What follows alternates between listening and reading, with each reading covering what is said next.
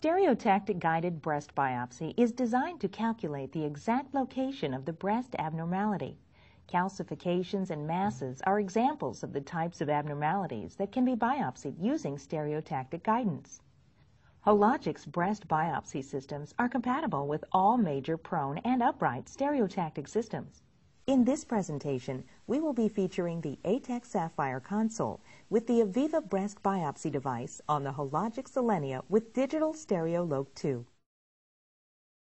Diverse needle options are available to address all of your patient needs, regardless of lesion location or breast tissue. The Eviva family of products offers 9 and 12 gauge biopsy device options for stereotactic breast biopsy, as well as petite options, allowing treatment of a broad patient spectrum. Set the system to the appropriate approach prior to positioning the patient. Once the patient is ready, position her on the stereotactic upright system and compress the breast.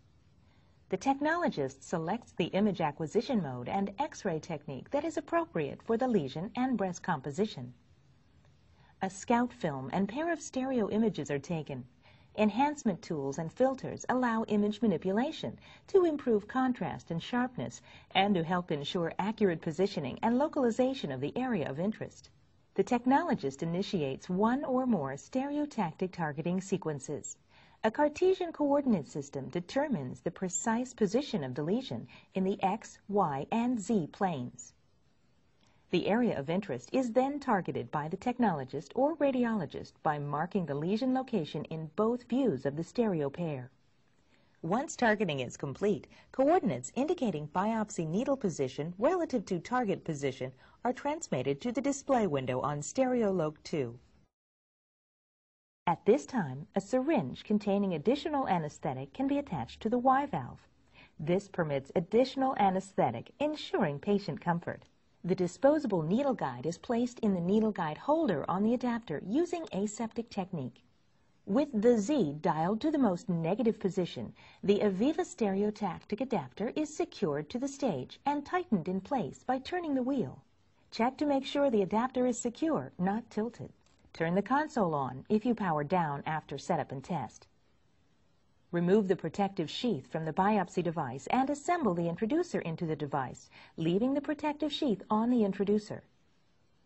Before putting the device on the adapter, remove the sheath from the introducer and confirm the device is in the pre-fire or cocked position with the white button on the firing mechanism fully depressed. The Eviva device is placed into the adapter by sliding the needle through the needle guide and locking into place at both the front and back of the adapter. Check the security of the device by gently pulling back on the device. The Eviva device is then Z0 to the reference point on the compression paddle with the StereoLoc 2. The needle must be backed away from the breast before initiating the automatic targeting sequence.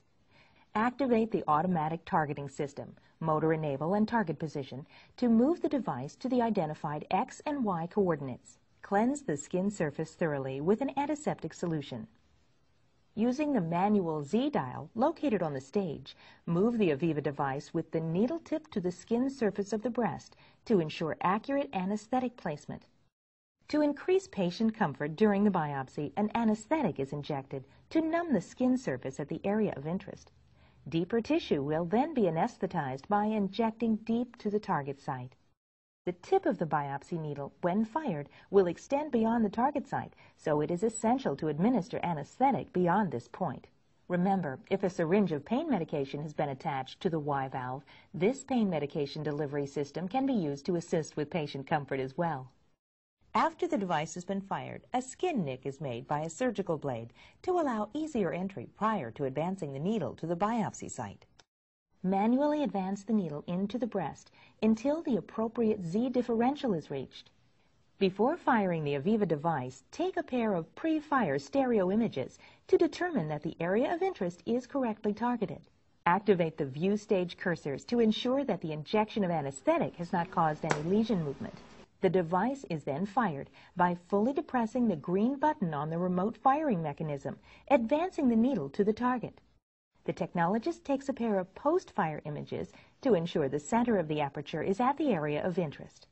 Cores can be taken at any clock position at the discretion of the physician and depending on the location of the area of interest by rotating the thumb wheel. The position of the aperture opening or clock position is indicated by numbers located on the middle section of the device and by the tactile line on the thumb wheel. To prepare for the procedure, the physician places his or her hand on the thumb wheel at the rear of the device. The physician depresses the foot pedal to activate the biopsy system and continues to depress the foot pedal throughout the tissue acquisition sequence. Tissue acquisition occurs every 4.5 seconds. Typically, 6 to 8 core samples are adequate for pathology purposes. An audible beep indicates you're at the end of a cutting cycle and it's safe to turn the device to the next clock position. When the necessary core samples have been retrieved, release the foot pedal, at which time you will hear a double beep. And switch the console to lavage mode by pushing the button marked Lavage. Lavage mode delivers saline to the biopsy site and aspirates the biopsy cavity, allowing loose tissue and other fluids to be cleansed from the site while preparing the site for marker placement. Lavage the cavity 360 degrees until the fluid in the collection chamber turns from red to light pink, indicating the cavity is clear. To begin core retrieval, leave the console in lavage mode and disconnect the saline line at the proximal end of the Y valve by removing it from the yellow connector. Return the console to biopsy mode. The cores are now ready to be retrieved from the tissue collection chamber. Rotate the collection chamber counterclockwise to disengage the container.